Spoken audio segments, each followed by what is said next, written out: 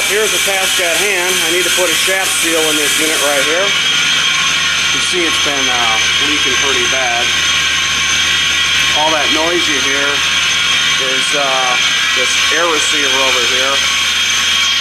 And it's portable.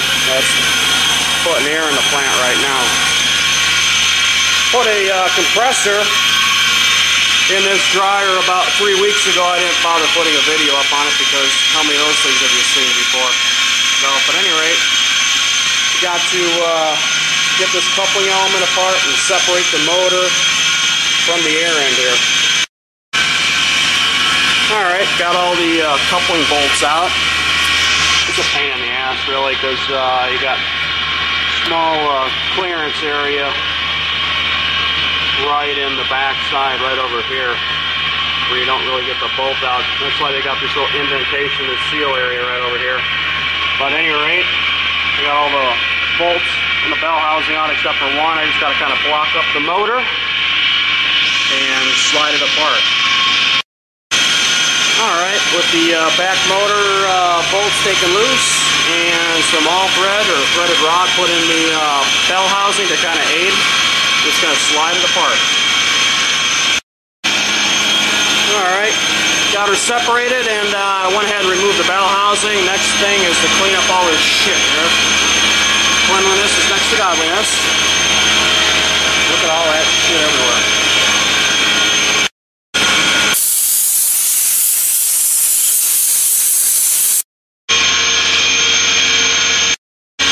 Alright, got the coupling hub off. Now I'll just remove the old key here and the seal housing. As you notice, I don't wear gloves. Most good mechanics don't. Alright, I'm going to use the jacking bolts here to remove the seal housing. These bolts here are just not quite long enough. I have to get some threaded rod in here to get that off. Alright, got some longer studs in there. That ought to do it right there, I would imagine.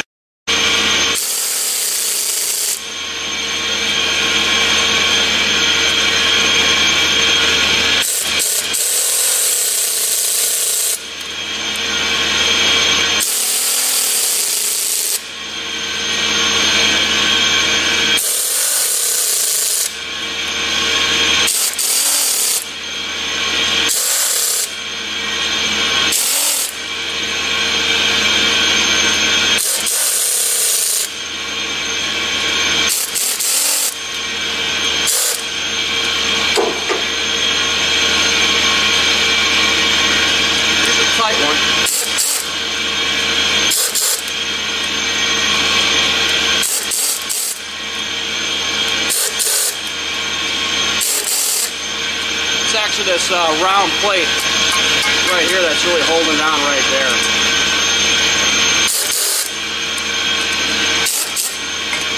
There we go. Alright, after inspecting this I found that we've got a heck of a groove right here in the wear sleeve, which means it's going to have to come off and put a new one back on, and that is the hardest part of this whole job. And I don't have the saw layer tool to do this, so I'm going to show you how I do it. Alright, with this puller on here in this fashion right here, and it's a Craftsman puller, and it works on a 10 series too. Oops, lost my light. So you get the number off here. I can't really see it. If you guys, anyone needs a number, it's let's see, 46905 part number on there. WFE 46905. Like I said, it works for the 10 series too. So that's all I gotta do is this. I've already cracked it and it popped right off there a little bit, moved a little bit. I was gonna pull it all the way off and then I'll take the new one and heat it up and slide it right on. Alright, there we go. There is the wear sleeve. And it's got a heck of a groove in it. Big time. One thing you gotta, and here's the collar. It slides on first, so you can just grab on. It's a great design. Awesome, awesome design. A lot of these competitor ones like Ingersoll Rand, they don't even have this on here, either does Gardner Denver, which makes it for a real pain in the ass. So at any rate, now we just got to do is heat up the new sleeve rather, and put it in here. As you notice, this is a dummy shaft. It's not part of the actual rotor itself. One other thing here you got to really be careful is you don't disrupt your shims over here. As you see, these are shims right here. They kind of move around. They're kind of stuck in place here, but you want to be careful that you don't lose these or misplace one or something of that nature. I just need to find a socket that it'll fit the inside diameter of this, and I'll drive this seal out, put a new one in. I'll clean this all up again now. Alright, and then we'll just knock this out like so. 1 3/16 socket. Sockets work great for shit like this. Alright, there we go. Just like that. Alright, there she is, all cleaned up, ready to go. Just got to pop the seal in her. Alright, I have this snap-on seal pusher, which actually works out just perfect. And it just fits the just perfect. So all I've done here is just take our insertion tool and push it all the way back flush, because the Solera tool fits on there perfectly, and they use an arbor press, but I don't have an arbor press here. Well, there might be one here, but I'm just going to drive this in like you would a seal on a rotor on your brakes on your car. It's basically all it is, really. Alright, that's in there and flush. You want to keep the tool in here, this little insert in here, because that's what's going to aid everything sliding together if you watch the Solera video or not. See on the other end here, it's just flush mounted. So now we just got to do is get the old wear sleeve on the old shaft and then put it all back together again.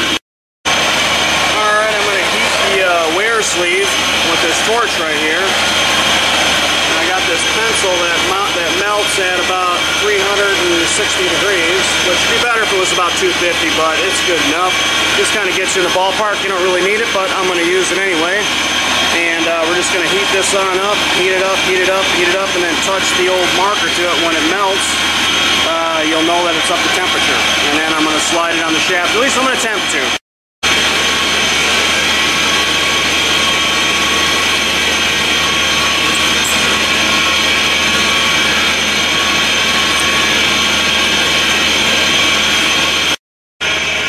Alright, so that slid on there pretty darn good. I probably heated it up a little bit more than what I really needed to. And you can see it's kind of got a little straw color to it, which, you know, it's not a bearing, it's just a wear sleeve, so it's not like you can damage it.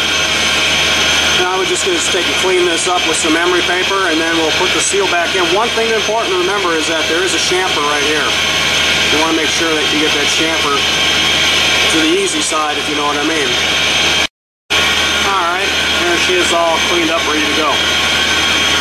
So you don't actually need the Solera tools to do this job. If you have a torch, you don't even need to have a really good oxygen acetylene torch like I have here. You could probably just get by with a propane torch, being that you only got to get it up to about 250 degrees to get it to slide on.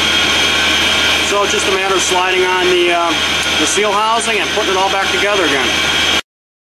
Alright, so I got a new O-ring installed here on the housing. I put the other piece back in here as the tool. It fits right on the shaft. And I got a little oil on the wear sleeve, and we'll slide it back together again. Here, it should slide right in.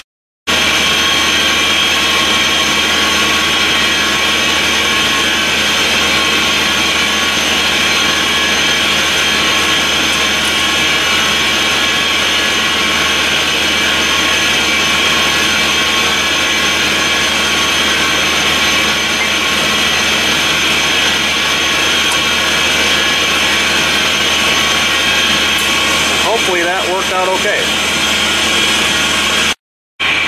And we'll put us on a little anti-seize on the old shaft.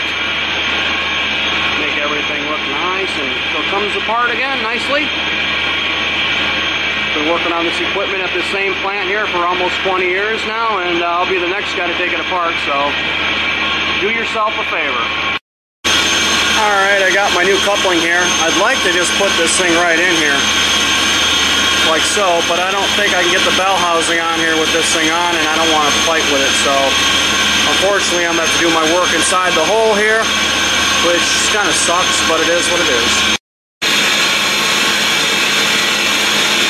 Alright, got it all back together except for a few of the bolts here. Got a couple of them in.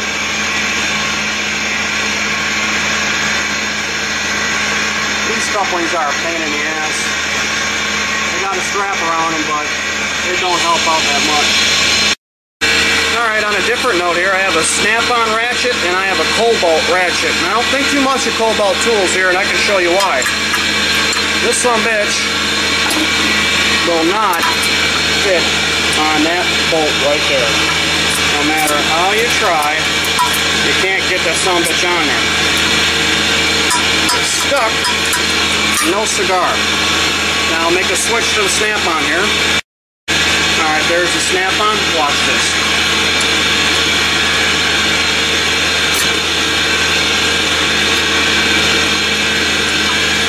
Right on she goes.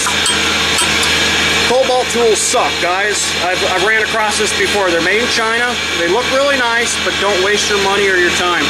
And that's about that, pretty much. I had to move this over just a little bit. It was just a little askew, but other than that, everything looks really good. Give her the old test run here. Got a couple of bolts to put on back over here. Outside of that, good to go. There is the old seal. Really got a heck of a groove bore in it.